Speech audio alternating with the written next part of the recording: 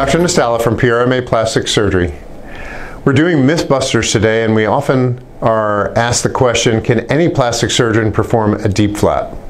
Well, one thing you need to consider is that breast reconstruction, and specifically a DIEP flap, which is a microsurgical procedure, involves a complex series of multiple steps and is a very complicated operation. Most surgeons who perform them routinely have done a fellowship in microsurgery or its equivalent and are involved in a group which is a team of surgeons who can help each other and make sure that patients get the best results. We do approximately 700 DIEP flaps a year here at PRMA Plastic Surgery and are approaching our milestone of 10,000 flaps, so we have a good deal of experience.